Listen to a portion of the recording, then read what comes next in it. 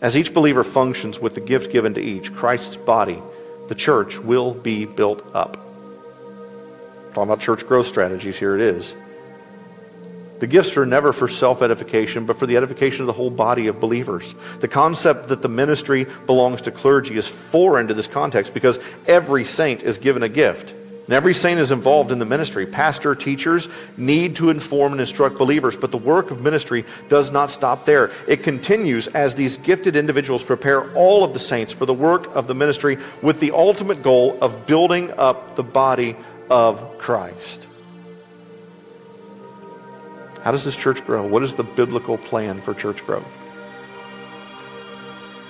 Gifted people equipping the saints who do the work of the ministry for the building up of the body of Christ. This is the church growth movement, right? This way. Mile wide. Half-inch deep. What he's saying is this is growth this way. This is growth into the depths and the riches of Christ.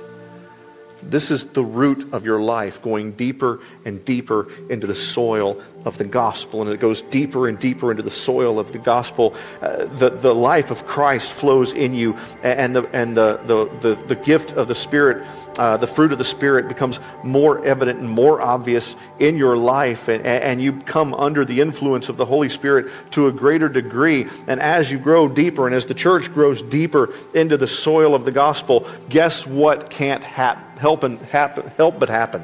There you go. We begin to grow like that.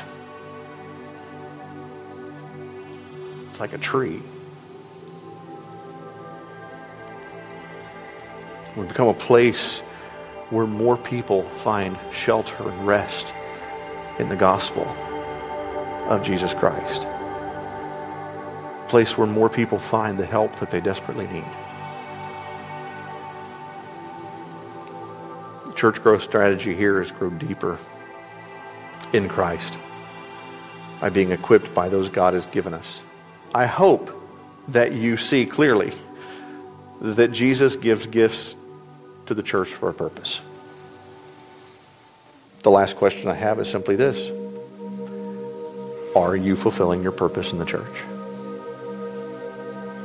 Are you fulfilling your purpose?